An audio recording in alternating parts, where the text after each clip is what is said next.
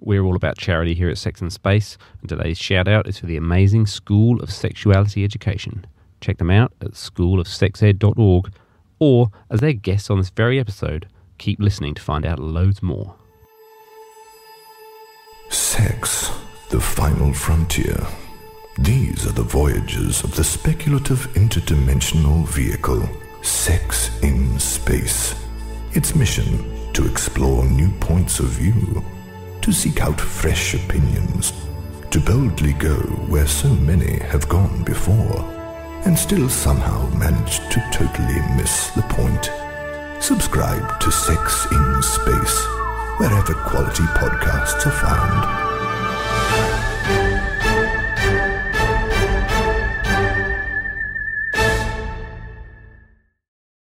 Hello, I'm Tim. Welcome along to Sex and Space. Here we explore sex across all of its infinite dimensions. This is episode 11. We've got just one more to go in season 1 before we take a little itty-bitty break. If this is your first time joining us, however, please do head on through our back catalogue. We've had some great interviews with some awesome guests. Richie Hardcore talking porn, masculinity, and checking in with ex-lovers. The wonderful Robin Salisbury on her journey into sex therapy and trying to get her mouth around the word penis. Dame Catherine Healy, legendary sex worker and activist who was blindsided by lube of all things, and the lovely Mark Fisher, talking about the world's first HIV-positive sperm bank and glad wrapping people to tables, plus loads more. Now, we've mentioned it before, but we really do want your feedback. We love hearing from people who listen to the podcast. Renee flicked us an email at hello@sexandspace.com asking, and joking I hope, if 40-year-olds were too old to listen. Of course you are. Bloody oldies. Nah, it's not true. We are very much all ages welcome. I'm actually 40 now myself and still despairingly underinformed and hopefully learning something new every day. Next season, we're actually going to be talking to Dr. Jane Fleischman. That's Fleischman. It's going to be great. Check out her TED Talk as a little sweetener. It's called, Is It Okay for Grandma to Have Sex? It's awesome. Also, Renee, thanks, and very grateful for the topic suggestion. Thanks also to Jenny for reaching out through the website, letting us know she was cooking along happily to Robin Salisbury. And thanks to Georgina for her kind words, the great work it sounds like you're doing, and for sharing this podcast as well. Of course, we always love a 5-star review on Apple Podcasts, if you so desired, but more formally, we're putting out a call for feedback, as we would love to know more. We've set up a real quick and easy survey, which you can find on the link tree in our Insta bio over at sexandspace.com, that's sexandspace, DOTCOM, or in the footer of our website at sexandspace.com. It'd be really great if you could find a spare minute to head over there and check that out. Many, many thanks. Now, for the interview we're sharing today, I was completely outnumbered and outgunned as I got to sit down, all on my little lonesome, with a very formidable double act, the lovely Dolly Padalia and Dr. Emma Chan. Since recording this interview, though, their organisation has had a name change. They used to be called Sexplain, so you'll hear that pop up a couple of times during our chat. They are now called the School of Sexuality Education. Commit that to your memories. Dolly is Deputy CEO and COO of the School of Sexuality Education. They're out of the UK, and they're an organisation that offers inclusive and comprehensive sex education for the 21st century, with workshops on porn, consent, sexting, and healthy relationships. This takes place in schools, universities, youth groups, and other centres of learning. As of this morning, and I checked, schoolofsexed.org, 37,358 young people have taken part in the School of Sexuality Education Section Relationships Education Workshops. Also joining us was Dr. Emma Chan, who is the School of Sexuality Education's reproductive and sexual health lead, and a doctor, and a blogger, and an activist. And she's studying for a Masters of Science in Sexual Health and Reproduction at the London School of Hygiene and Tropical Medicine. Her blog, squishsquashsquelch.com, is far more than just doodles on love, sex, genitalia and gender. It's really great, creative and informative. The doodles had me scrolling for days, and I've tried the recipe for the homemade Play-Doh. Let's get into it. Hope you enjoy. And now, the interview.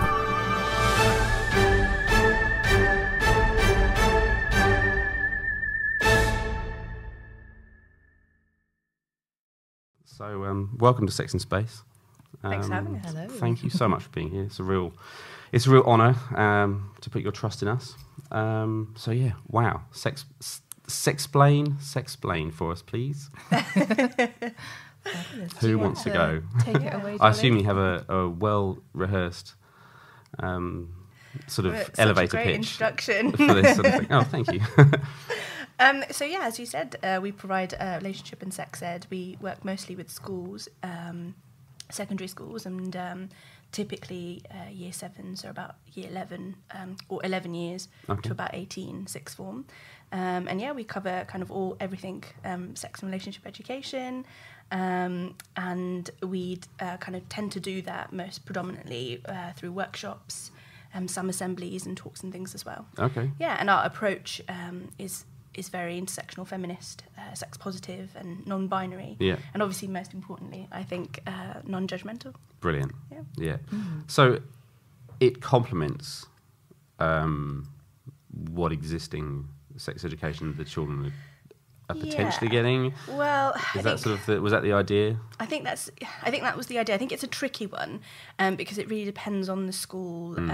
It also depends, I think, on the education that they've had kind of at home as well, because I think all SRE should really be delivered holistically alongside the home and the rest of the school. Yeah. But we do find that actually we'll work with a lot of young people that haven't had any sex education at all since primary school, and that was kind of basic biological reproduction. Yeah. And that's kind of it. We've also found that it can be quite inconsistent, or it can be possibly quite victim blaming. We've also, come across a lot of instances where gender diverse young people feel really excluded, and that's kind of why inclusivity is so core to our approach. Yeah. Because obviously we want to make sure that every young person and everyone that kind of works with young people have access to kind of comprehensive sex ed. Yeah. Amazing.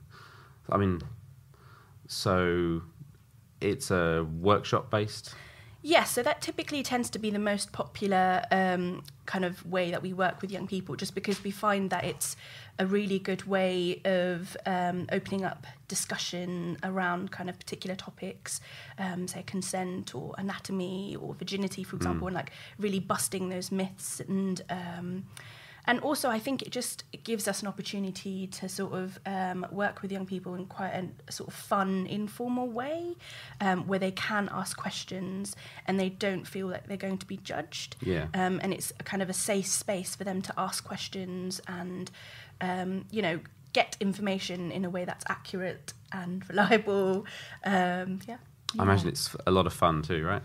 Yeah, well, we try to Hopefully, make it fun, we try to Yeah. make things fun. I think that's one of the nice things about a kind of workshop format, is that you can get people involved and just kind of and bouncing off their own ideas as well. So Dolly picked up on that a lot of the children that we work with have or can have very varying experiences.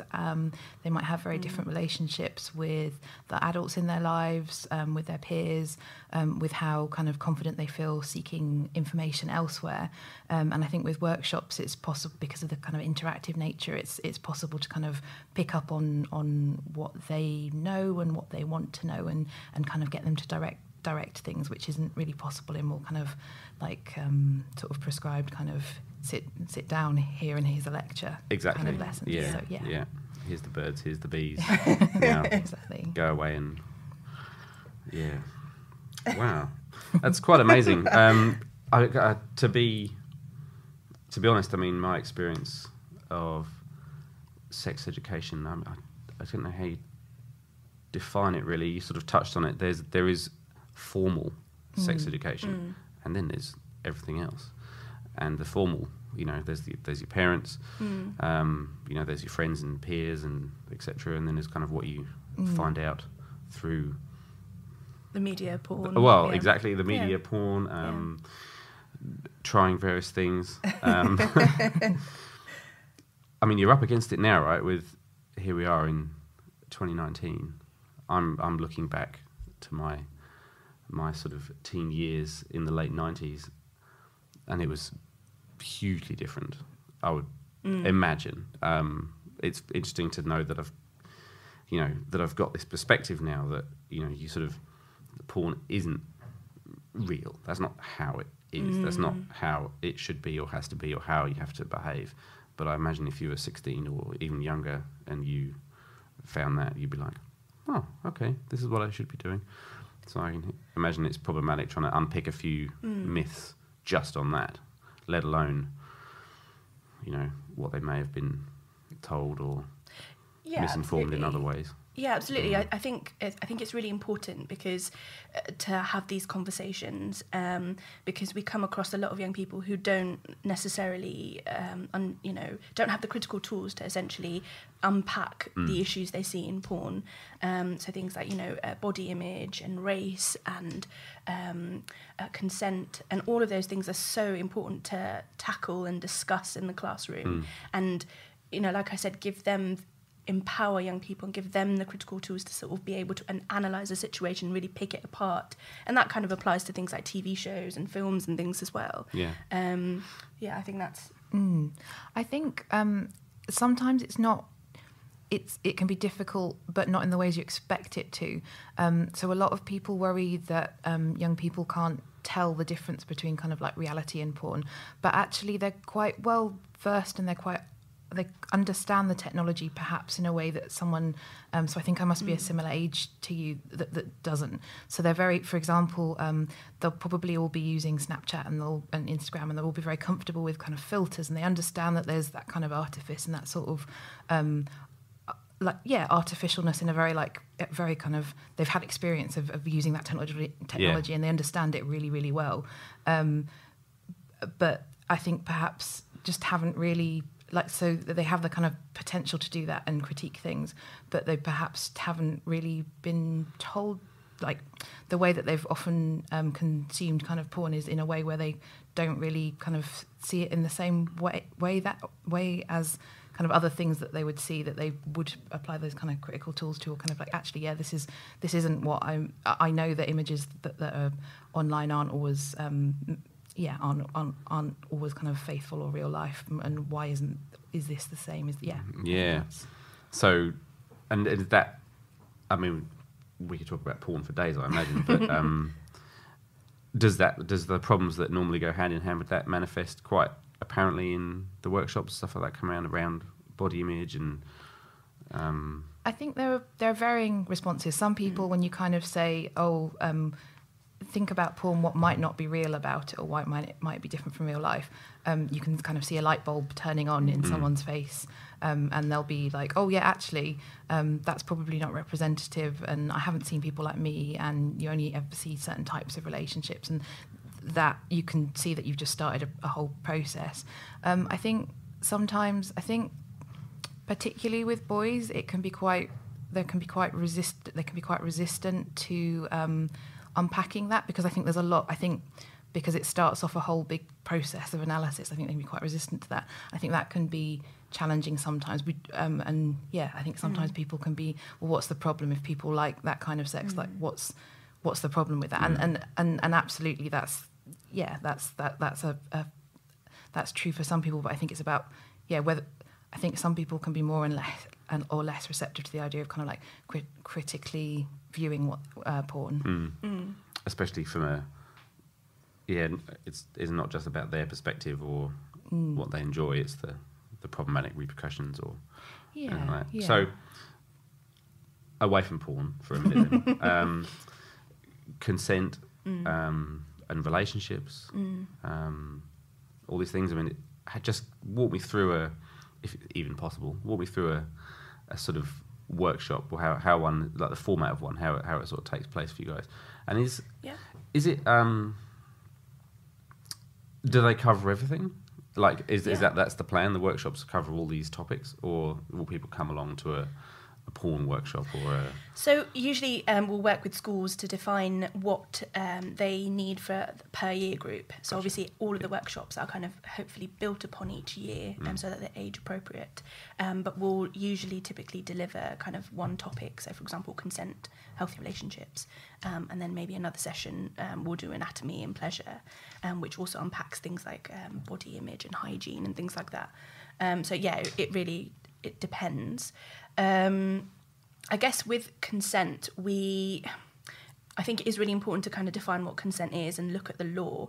But I think it's important to kind of go beyond that and look at how consent works. It's not just a yes or no, and how it's kind of specific, looking at, the definitions of sex, and, what someone might define as sex is completely different to someone else's definition of sex. And the impact that then has on communication and again, talking about these and kind of terminology and understanding boundaries, but then also looking at examples and scenarios where they can see consent being applied. I think that's really important because it helps sort of unpack all of these ideas that they have, and just see it in practice, I guess. I think we often, with consent, we often start with a kind of either scenarios or kind of like true, false, and get them thinking about specific examples and trying to apply what they know. And that's kind of interesting, particularly with the true, false questions. We have just a list of statements, so things like any kind of unwanted touching, it counts as sexual assault, and is that true or false?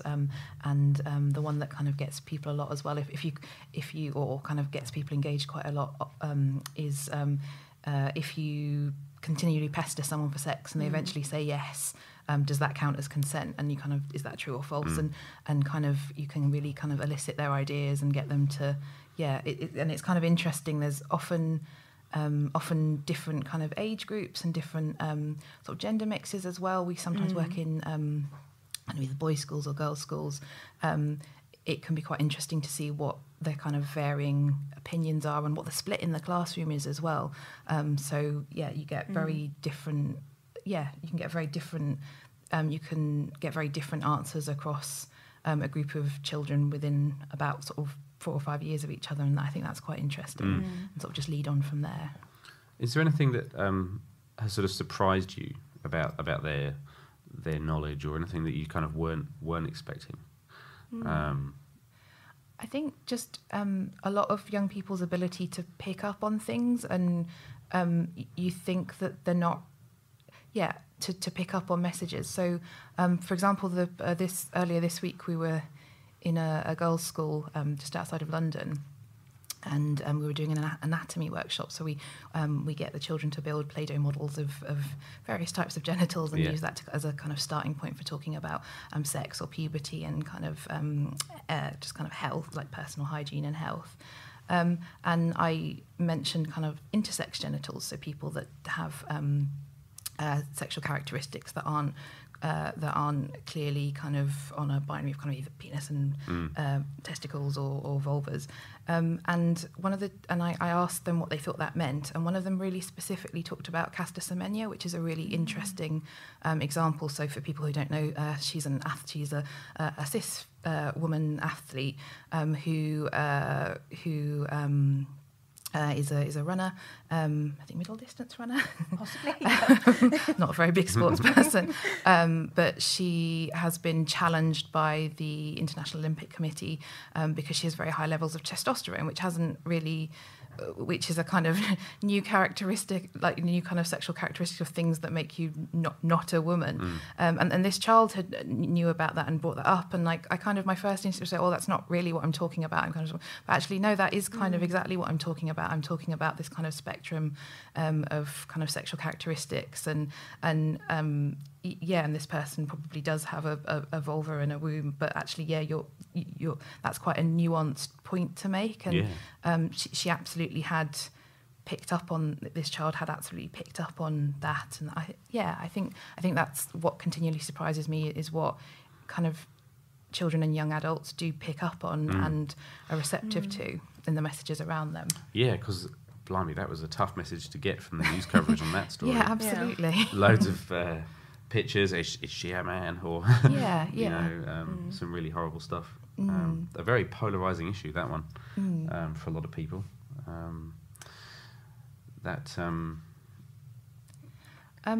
When you say polarizing, what do you mean by that? Oh, I think it just discussions that I've heard people had was around the fairness of her competing against other women. Sure. And I think some people had a problem with her competing. I'm not quite sure what their solution to that was, but it did seem to strike a bit of a nerve with some people in terms of fairness. I mean, for me, I was like, well, I feel I'm not as genetically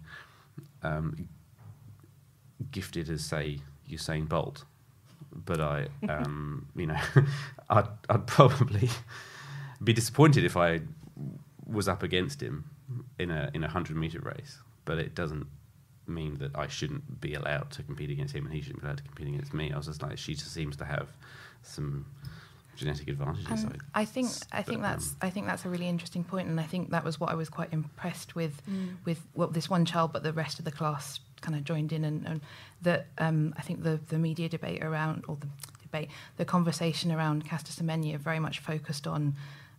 So we divide people into genders based on their genitals, and that's how we've done it. Yeah. There's this person that actually fits into one of those categories, but people became upset about that, and that's quite a nuanced debate. And I think you're absolutely right. It wasn't really reported in that way.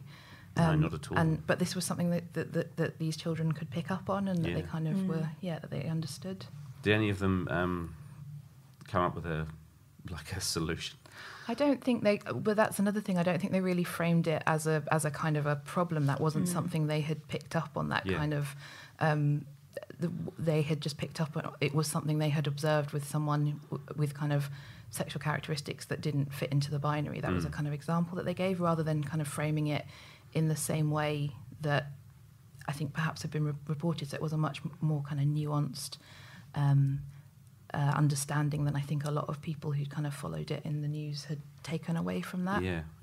It's interesting because we're going off topic. That's totally sweet, but the Olympics, especially, essentially, you're just trying to force people into two categories. No matter how varied or on a spectrum they are, you're like, right, penis is over there, vulva's over here. That's it. It's two categories. Yeah.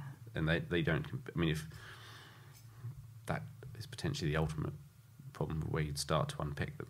I think, and I think it's really interesting that's essentially how we divide people up in a lot of areas in our life. You kind of initially asked what kind of surprised me is how easy it can be to get children to notice these things a lot of the time. So I often talk about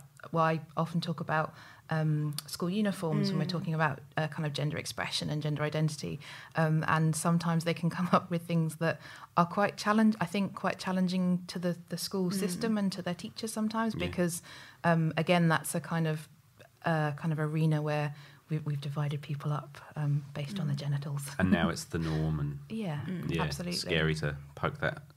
Yeah. What all kind of things do they say about school uniform? Oh my God, let's smash the patriarchy. It's great. Just before Christmas, we have one of our kind of sessions we do quite a lot is on sort of gender identity, and we look at kind of different aspects of gender. So we look at kind of sort of sexual characteristics and gender identity and gender expression and kind of sexuality as well. So sort of different aspects, and we talk about how they're not necessarily kind of linked to each other, and we make a lot of assumptions about you're either a man or a woman, and we sort of make a lot of assumptions in society about you being heterosexual and about you having a gender expression that fits very rigidly with that. And then often, particularly when we're talking about gender expression, school uniform policies are quite a good way of kind of getting them involved with that, because often they are wearing uniforms, and that those codes will be different for boys and girls. And I was at a school just before Christmas where one of the children said, one of the things I've noticed at my school, so only girls can wear skirts. We can wear skirts or trousers, but if we wear skirts, they have to be a certain length. They have to be quite long, and basically we all have to buy skirts that we wouldn't wear normally.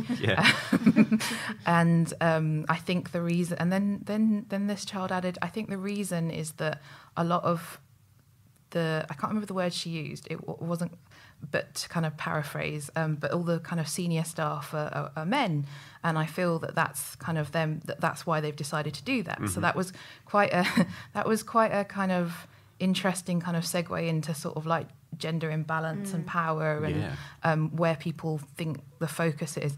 And there was a male teacher in the room who was quite challenged by that, and actually kind of piped. Usually the teachers kind of sit at the back of the room and kind of don't want to engage with us. No. They tend to do marking furiously, avoid all eye contact. But he kind of looked up from his pile of, I think he was a languages teacher, and was sort of saying, well, that's not true, because Mrs. So-and-so is one of the senior teachers, and I think was obviously, and it was interesting to have. It was good to have him kind of join in the debate, and it was good to kind of get that. But I think it was quite interesting that his first reaction to this kind of to one of the children expressing a kind of this something that she'd observed, was to kind of challenge that. I think that was really interesting. Yeah, that is interesting.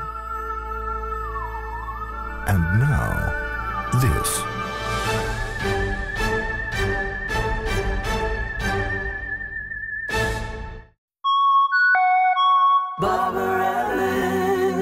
At Barbarella's, a gruesome discovery is made. Mauve alert. Mauve alert. Contorta, alert. are you all right? Mauve alert. I am flourishing. My client, not so much. They no longer appear to be living. Flot. What happened? I am at a loss. One moment we were engaged in a spirited, visceral liaison. The next, they let out a Pyrrhosian expletive and down they go. Not in any gratifying sense. Can I see the body? Better put this on. Pyrrhosians start to decompose instantly and give off pure phosgene. Right. Not so much a body as a puddle. It gets worse. Thrill me. Before we started, they boasted they were first offspring to the Pyrrhosian Hyluminant. The Pyrrhosians are the most paranoid species in the cosmos. If this gets out, they'll assume Barbarella's has declared war on them. Ah, relief. I thought I wasn't going to get paid. I will inform Le Grip. You must tell no one, Contorta. If this gets out, they'll use our Volvenda as air brakes. Welcome to Full Frontal Newsity, jamming a stick in the spokes of the news cycle. I'm your host, Zingrity Flob, leading the news. Despite their distinction in that department, Barbarella's just can't seem to keep their heads down. Yes, fresh from the Bodo Felcher misappropriated funds fiasco, Virgo's preeminent sexual therapy centre is in hot water yet again, with reports seeping out about the death of a high-ranking Pyrrhosian while in the saddle. Given the Pyrrhosian reputation for being long on paranoia and short on fuse, don't expect them to take this lying down. Crossing now live to our on-the-spot news vulture, Gretzka ab Inter. What have you got for us, Gretzka? Well, Zingrity, Barbarella's has released a statement saying the Pyrrhosian in question signed the standard indemnity waiver and was also cautioned against a therapy session with Contorta Valare as he was clearly out of condition. The Pyrrhosians say this is an egregious assault on the integrity and galactic structure of Pyrrhosia, its people and its history, which must be met with a response of unparalleled ferocity. That's pretty strong stuff, Gretzka. Well, if you saw Contorta Valere, you'd probably... No, the Pyrrhosians. Oh, they've blown smoke before. They're all caper, no codpiece. Back to you. Thank you, Greta. As it unfolds, we'll be giving this story all the squalid innuendo it deserves. But next on Full Frontal, teleportation mix-up sees bridal party materialize in pit of Tithra mud scorpions. Not the reception they were expecting. Stay tuned. And now to more weapons-grade content. One thing I wanted to ask, and I'm sure that healthy relationships covers it, or at least goes near it, is a sort of focus on on pleasure in any of this. Do you go near that absolutely. with the kids? Does that just kind of organically kind of become part of the... Yeah, we tend to get lots and lots of questions about pleasure, which I think is great.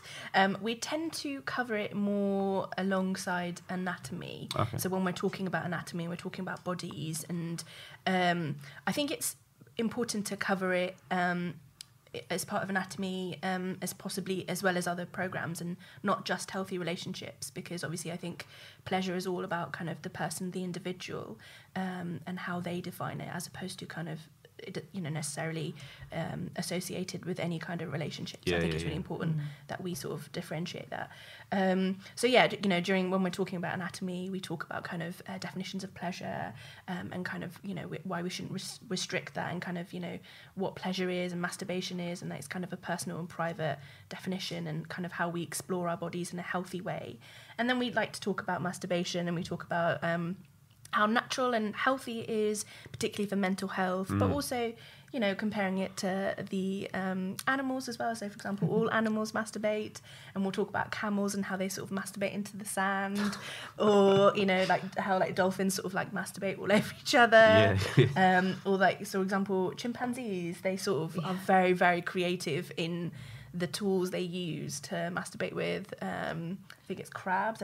Remember one of my colleagues, it's Matty Brindle, she's studying at UCL, doing a PhD in masturbation in primates, and she showed me a video where a chimpanzee uses a crab to masturbate with. Ouchies. So I think all of this just really helps us break down taboos, and sort of also address like, why is masturbation so taboo, like where did that kind of start from, and like why is it healthy, why is it really important. I think it would be quite dishonest to have a kind of sex ed without touching on pleasure at all. I think that was, like, looking back to my own kind of sex ed, I think that was what was kind of missing. There was a lot of, I think it was all right in terms of kind of technical stuff, like here's the contraception you can use. That was, so from that point of view. But I think you're not, if you're not kind of addressing like why people have sex and why it's such a kind of like powerful urge, I think that's quite a dishonest portrait to be giving. Yeah, absolutely. Yeah, and just talking about, as I said before, like pleasure, definitions of pleasure, and how we tend to have sometimes quite a heteronormative association with pleasure, and it's kind of usually seen through like a male heteronormative lens. How it's kind of really important to sort of break that down, and like, I guess, redefine it. Do you think that that younger people are more sort of receptive or open to those ideas, sort of moving away from sort of heteronormative things and stuff like that? Because I don't know, I've struggled with some older relatives, should I say, who just can't quite, they're kind of like, what? Can't get their head around it. So, if you've got do you find that young kids are easier to mould, or are they already there? Are they already ahead? Yes or no. I don't think it's a question of moulding people to be more receptive to kind of other experiences. I think it's more the other way. I think we're, I think this kind of like idea of what sexuality, this very heteronormative kind of historical idea of what sexuality is, has been moulded on us through kind of history and through kind of social conditioning. So, for example, I can't remember, like I can't really, I can. So I never really saw relationships outside, like that weren't heterosexual until I was like well into my teens, I think. And when I say I didn't see them, I mean I wasn't aware of them, not that they weren't there. So I used to go to a youth group, and I remember one of my friends from my youth group had 2 mums, and I was like, and I remember, such an idiot. Internally, I remember thinking, isn't it nice that those 2 women like live together and have raised their families together? And I didn't realize like they were a couple, and I just didn't like think of them in that way because they were 2 women, and to me that's not what like a relationship looked like. And that was, and I grew up in a very like liberal North London lefty home, but just to me I was like, oh. That person's 2 mummies must have, yeah. I thought they were husbands somewhere. I don't know what kind of stuff, but yeah. So in a cupboard somewhere. Yeah, yeah. So getting back to you, like I don't think it's that we're kind of like moulding or trying. I don't think it's about moulding young people to us to kind of something that isn't there already. I think it's about kind of like just kind of getting rid of this kind of hegemony of this is what a relationship looks like, this is how you have to behave, and this is what you have to do. Yeah. Yeah. Did Sexplain kind of grow from a lack of something, or did you sort of see like, oh, this is something I wished I would have had when I was younger? Yeah, so, well, I mean, to begin with, Sexplain actually started, Hazel and Amelia started Sexplain, and it was during a master's project, they were into doing lots of focus groups with young people about school uniforms, actually. Yeah. And when the cameras kind of stopped recording, they heard lots of stories by young people and girls in particular who were being catcalled in their school uniform, who were kind of told that their blouses were too see-through, or the skirts were too short and were distracting boys and teachers, and that, you know, for example, that they would hold keys in their hands and run home once they got off the bus. But also, you know, how gender, like kind of non-binary young people found uniform to be such a huge issue for them, and you know, how it was kind of quite hurtful that they weren't being listened to or it being addressed. And they also spoke to Professor Jessica Ringrose about kind of digital issues and kind of dick pics, unsolicited dick pics, and the issues around there, and kind of just a general lack of support for young people, and how important it was for this to be discussed within sex education. And that's why kind of Sexplain was started, to provide comprehensive sex ed and to support young people and to tackle things like victim blaming and stop young people to, you know, for example, even when someone sends a nude, for example, and that is shared unconsensually, that is sexual violence and it's a crime. And it's really important to show support for young people, you know, if that is something that's happened to them. A little bit like in sex education, you know, where, I don't know if you've seen the episode where kind of everyone stands up and says, "It's my vagina." Yeah. I can't remember what episode it is. Possibly episode 5. Brilliant. But again, you know, it's so important to show support for someone who has, you know, is a survivor of kind of like sexual violence, as opposed to sending the message that actually it's their fault in some way. Yeah, absolutely. I think you asked kind of about our kind of sexual experiences. Yeah, what's a liberal North London? Yeah, so I actually went to a girls' school, and it was very.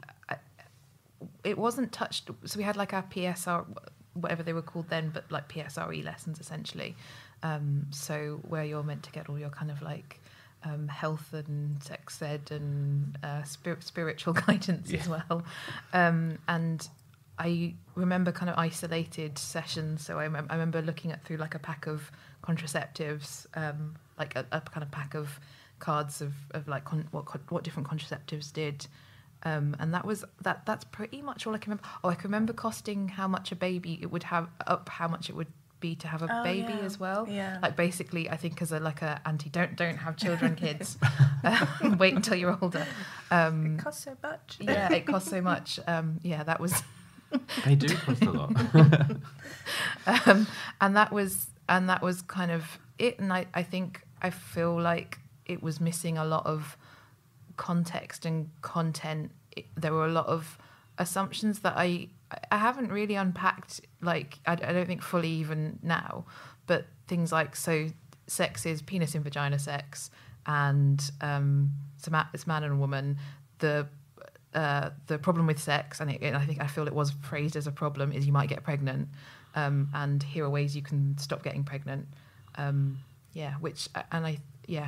think Now go away and don't do it. Pretty much. Yeah. I also feel I think I got involved in Sexplain when I had just after I'd qualified as a doctor, and I feel like a lot of the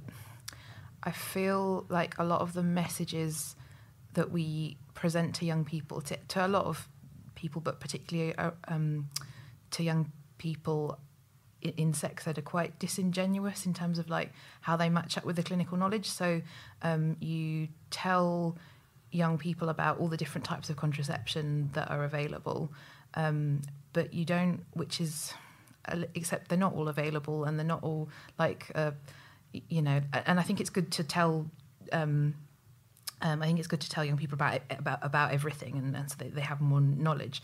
But you don't kind of, we didn't kind of talk about like, well, pretty much young people, they use condoms, or they might use, if they've got a uterus, they might use kind of hormonal contraceptives if they've got a particularly kind of right-on GP that kind of facilitates that. Yeah. And it's kind of, it's sort of disingenuous, the messages that you kind of get given, you can choose any of these things, and you don't really kind of talk about, but that's probably not what you're going to do, and why might you choose this over this, and So really not tailored for the age group or the kind of where they're at, basically. Yeah, kind of experiences, where they're at and experiences, and like I don't think, like one of the quite basic things we talk about is that we talk about that contraceptives are different from protection, and they have different functions, and we talk quite a lot about condoms and why why they're incredibly common, particularly for young people, or why they're most often used is to do with, they have these kind of like dual purposes. And I think that's a message that was, I think that was really missing from my sex ed, that how things kind of actually work. Because it's not just a nice little conveyor belt of all the contraception you would ever want. I mean, I found similarly, actually, my sex ed was very clinical. It was but in the sense that it was very much just about reproduction, and that's kind of it, really. Nothing on periods or pleasure, definitely not. And I remember being told that it was kind of pretty much pointless to be bisexual or a lesbian, which was great to hear as a queer woman of colour. It was a really difficult one, actually. It was a really kind of growing up. I luckily then went to a college afterwards and met lots of like wonderful queer people who educated me. So that was like fantastic. But it was quite an upsetting time, I think.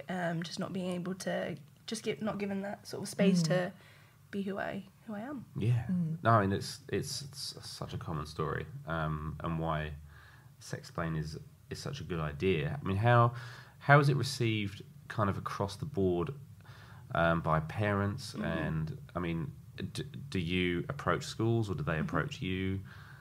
Is it a common knowledge that sex education is lacking, like, drastically? And actually, something like Sexplain is filling this gap, or is sex education actually coming up to meet the challenge and kind of, you're laughing like it isn't.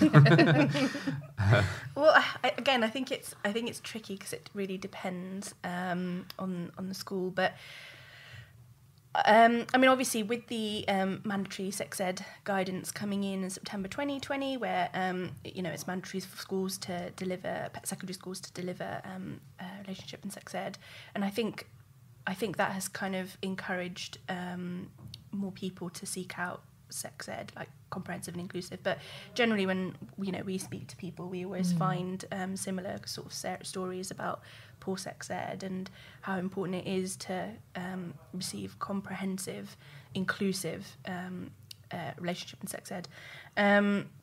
But again, I think generally the response has been very positive. But I think we really value the opportunity to talk to parents one-on-one, where we can talk about the type of sex ed that young people are receiving and how it's age appropriate and why it's relevant and how it's ultimately the goal is to create a healthy, happy, safe place for someone to grow up and be who they are. And I definitely think that once you've had that open discussion, it really has an impact, and it's not just something that they're reading on the newspaper or kind of random stories and rumours that are just spreading that people are hearing, and you've got this honest dialogue, open dialogue with the school and parents. Yeah, no, that seems like bang on. I mean, there was something, I only got it because the news story did make its way to New Zealand about a British school where there were some people protesting about some aspects of sex education, and they weren't. They just weren't. It might have been from a religious sort of perspective, but it was basically what they were saying was they were never asked. So I think that was a really interesting. So it was just before. So the curriculum has, I think, is in effect from 2020, but is kind September, of but kind of. Like it has been around and kind of you can teach from it for a little while, and I think you're talking about the Birmingham protest. I think so, against the No Outsiders project, and I think that was so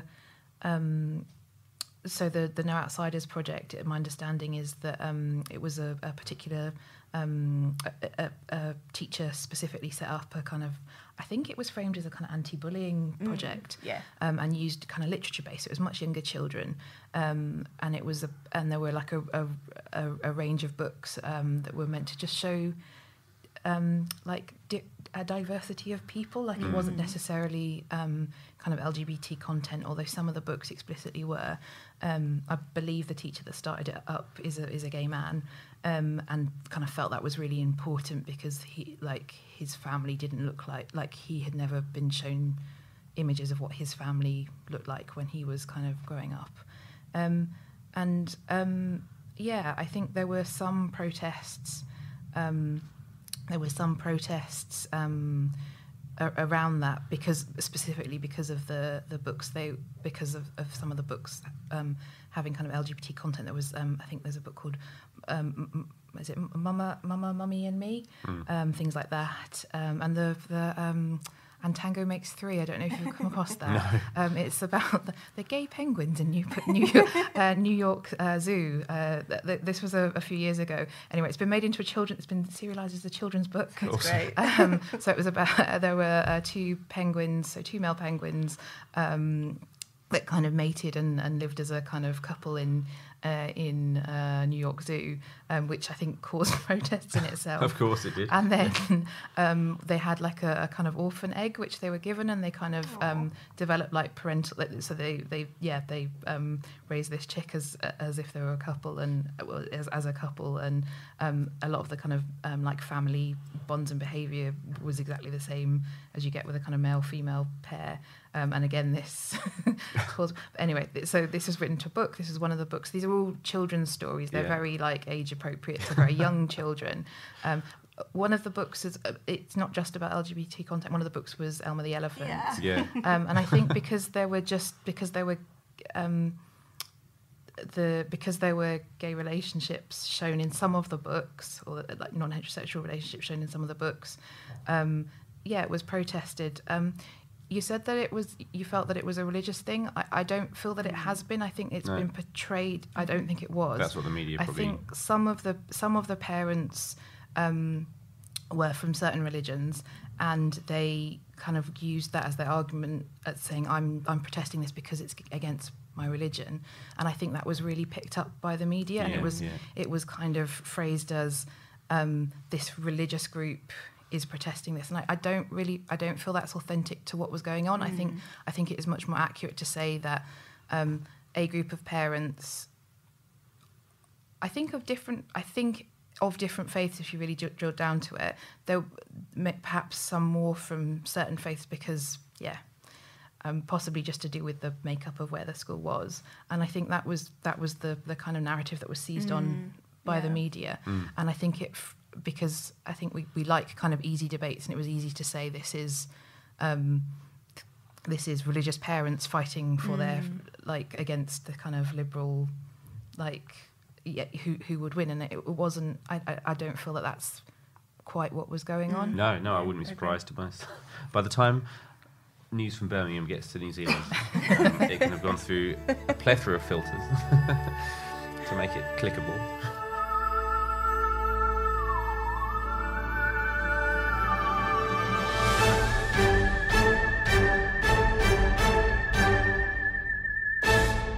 Just a quick reminder to head on over to our website at sexinspace.com or our Insta at sexinspace.com and fill in our lovely little survey. We'd really, really, really, really appreciate it.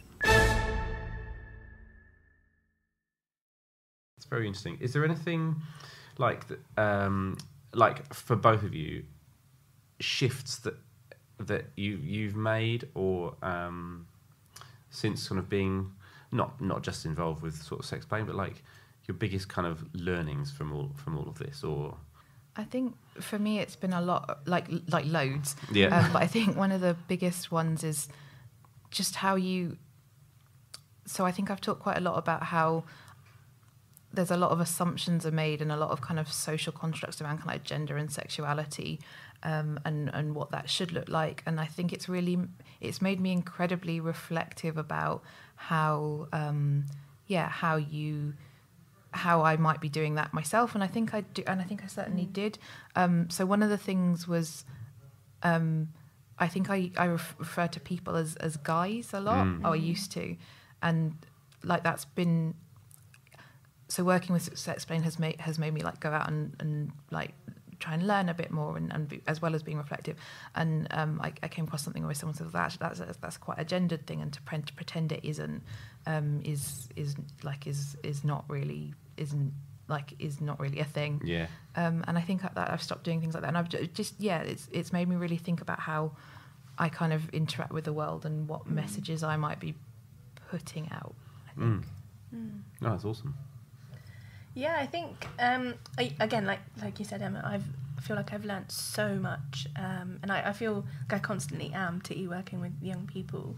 But for me, learning about intersex, but also learning, the virginity myth is like so important, and so it has such a huge impact on misogyny as well. And it's really sorry to jump in there. That's Give us right. a breakdown of that, because I'm not perfectly familiar with it. The virginity myth. I've heard a rumor of this myth. So it's just the idea of kind of what we have a very enduring idea of what virginity is. So losing your virginity is the first time that you have sex. But what do we mean by that? And it's kind of an assumption that we mean like penis in vagina sex. Yeah. So penetrative penis in vagina sex. But like lots of people never have that. Does that mean they're virgins? It's like, of course not. So it's a social construct, and I think it's quite difficult to get your head around that, I think. Well, for me it was. Oh, yeah.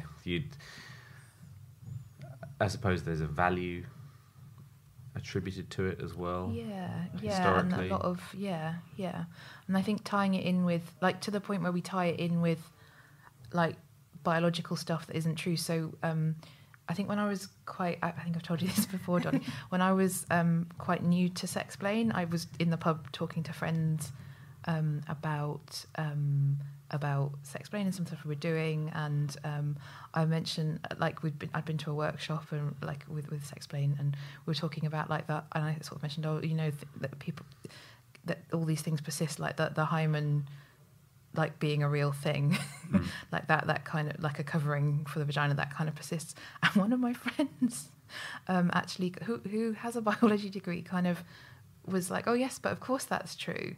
Like the hymen is a bit of tissue that covers the vagina, and like was quite resistant. Was quite resistant to the idea that was a kind of a myth that persists.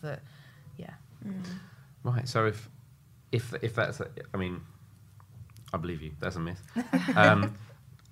What do say doctors check on? I mean. Sure, in certain. Do you mean for like virginity tests? Yeah. Oh, so they're not a thing. They're not even a thing. So the hymen. I assume probably weren't. So the hymen is kind of tissue that surrounds the entrance to the vagina. I think there's some moves to call it like, the kind of vaginal corona rather than the hymen, because the hymen's so linked into this idea that there is a covering over the vagina, and a virgin girl. Has this covering until it's pierced by a penis, and then they've lost their virginity. Nothing else can get through. Nothing else can. Just but that's penis. it. Like you got like, but and you kind of ignore your own. I think a lot of cis women ignore their own like biological experience, like their own experiences. So like you have a period, and you know that like before like most people have periods before they have sex. Most people have discharge, and you kind of you sort of ignore those experiences and like, oh no, but the hymen is definitely a thing. So virginity tests are not like, and you can find a lot of documented experience of this is how you do it, but they're not really a thing. You shouldn't have to bleed the first time someone with a vulva has penetrative sex with either penis or a toy or anything. It shouldn't have to bleed or hurt, and if it does, it's not because you're breaking any kind of seal. It's because it's probably more likely to be traumatic sex.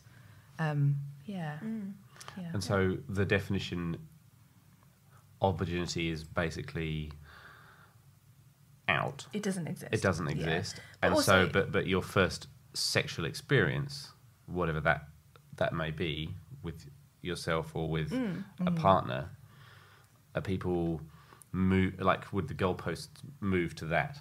I don't really know what I'm asking, actually. Well, I think when I was younger, I was like, have you lost it yet? Or you sort of chasing that kind of line in the sand or something, I suppose, as a young person. That's what I remember anyway. If the goalposts suddenly shift, do I need to reassess my timeline? I think it's something that for a lot of people, they understand it. So I have a friend who's a lesbian. She's married to a woman. She's never had like penetrative penile sex. We're close enough that I know that. But she goes to her doctor and she's like often. Like she's been asked, like, oh, so you're a virgin then? When she kind of explains her like her sexual history, and she's like, no. Heavens no. And I think like, so my friend knows that's like, for her it's so obvious that she has lost her virginity, or this kind of idea of virginity has like, she doesn't like, but like it's very clear to her. So it's, I guess when you say moving the goalposts, I guess if you're talking about kind of like what we see as that we accept each other's kind of shared standards, I think that's likely to happen. Yeah. So it's basically the concept of virginity is gone, and it's just when you become personal definition, sexually active, personally. Yeah, I guess it's personal definitions for a lot of people. Like that is quite like. I think for a lot of people that is quite like you talked about you and your friends like I think it is an important thing for some people, and that's fine, and I think that's a lot of the change we try to affect. You can still have your thing, you can still be like a straight cis man, like that's fine. You can still say you've lost your virginity if that's what it feels authentic to you. Like we're not taking this away. It's about trying to it's about trying to recognise that other people's experiences are maybe different from yours and are completely valid. So so I think we will shift the goalpost of accepting definitions. Well, I think it's kind of recognising them. Yeah, and I think it's great because a bit of personal story. I didn't have sex with my first girlfriend, and we were together for about a year. And amongst my friends, we were doing other things, but amongst my friends group, they were just like, "Have you done it yet? Have you done it yet? Have you done it yet? Have you done it yet?" And I was just like, "Nope."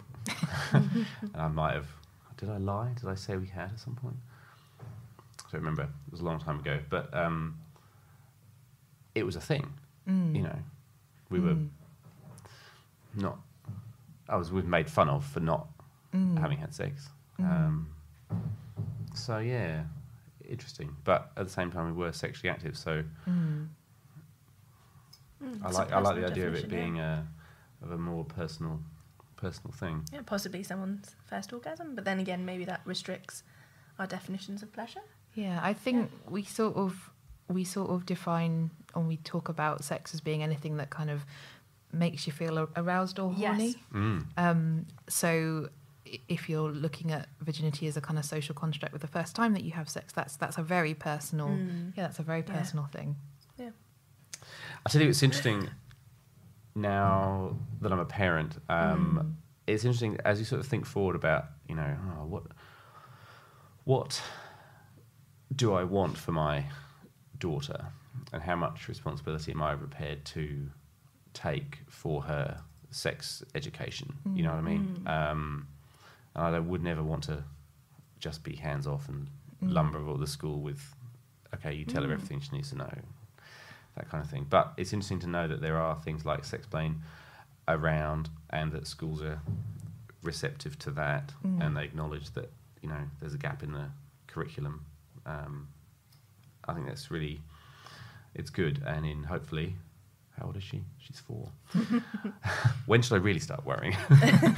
Right now. Never. Yeah, but I think that's a good point. I think it's really important for, you know, parents to kind of build, as I said before, it should be holistic, and it's, you know, the foundations can be sort of built upon by schools, and, you know, talking to children about their bodies, and, you know, using correct names like a vulva, and just kind of being quite, I guess, normal and fun about it all. And it really helps to remove stigma, so that, you know, when they do go into school, these are things that they just feel quite normal talking about. Yeah, absolutely. And I think a really important thing is to be kind of receptive. I think as a parent is to be receptive.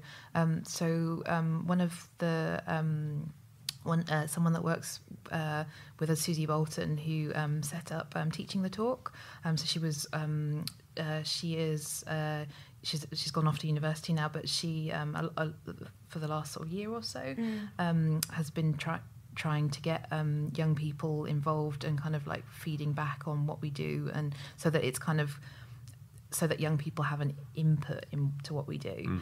And Susie talks quite a lot about how it's important to have good relationships with your parents, but also like children are entitled to a sex life that's private, and it is something that's quite private, and it's I think a lot of parents have had bad sex ed experiences, and sort of particularly through formal education, and kind of try and compensate by that with, oh, I'll be your best friend and we'll tell each other all our sex stories. And I think for a lot of relationships that's not really appropriate. Yeah, not at all. So I think it's about having like respecting if your child wants like boundaries and privacy, like absolutely respecting that, but also being kind of open to if they have questions. Yeah. Just a slight aside, something you said about the correct terminology for genitalia. I think there was a story out of New Zealand that was going around the kindergarten scene, and it was like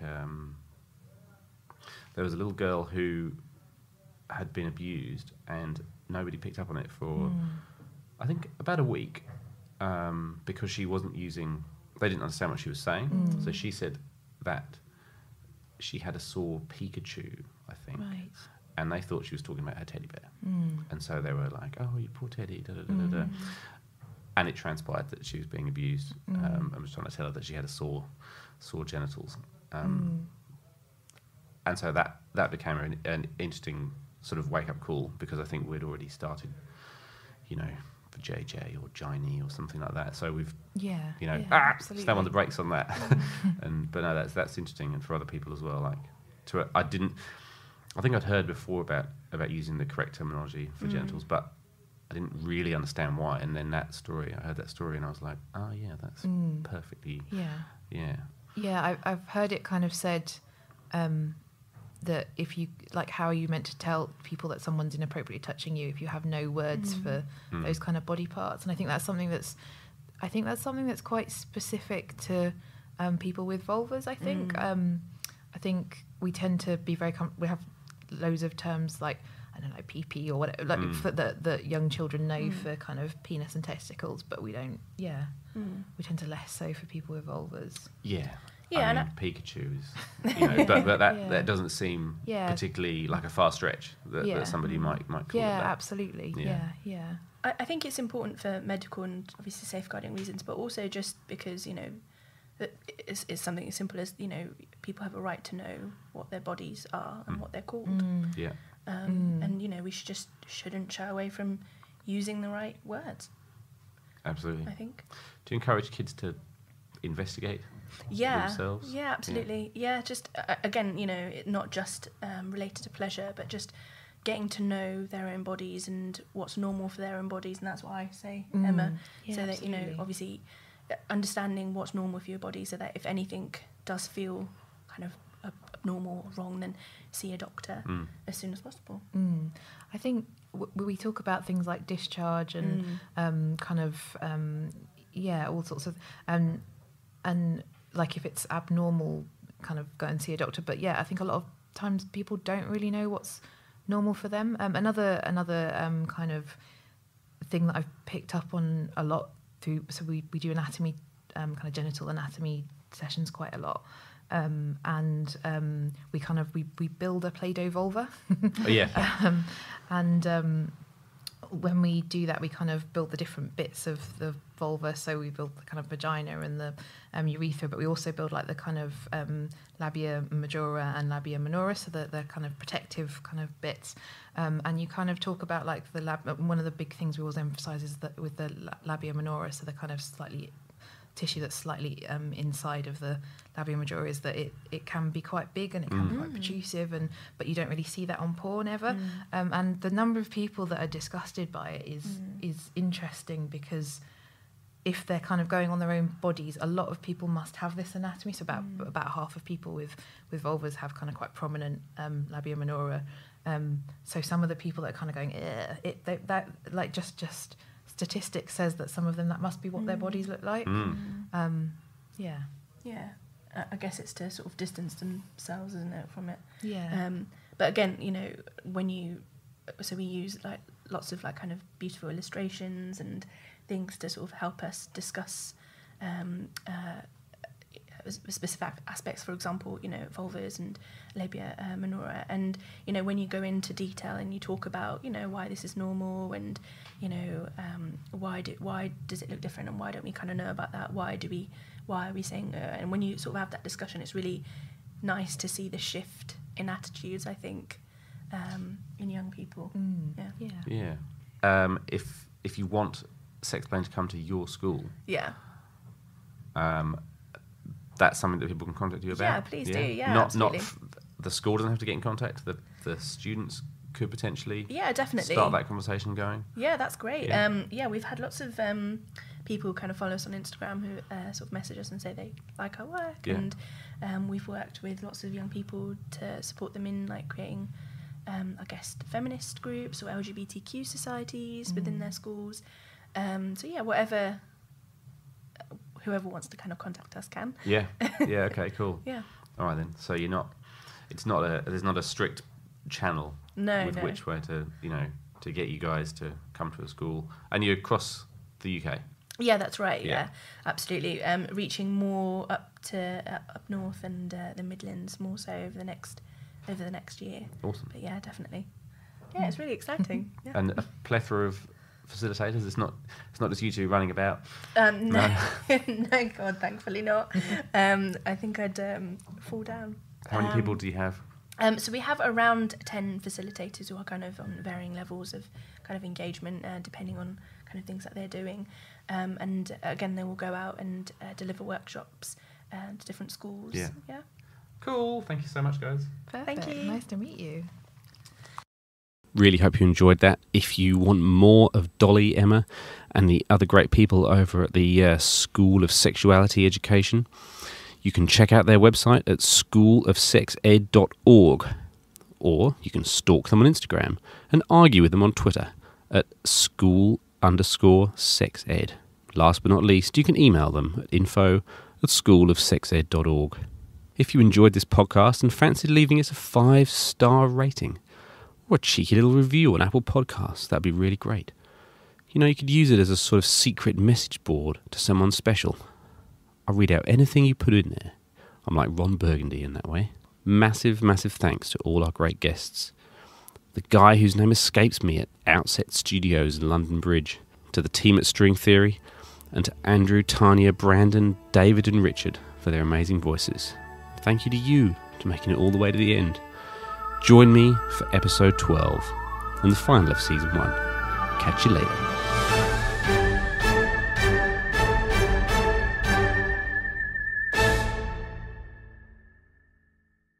If you found some of this material a little challenging, keep coming back and we'll make it really challenging.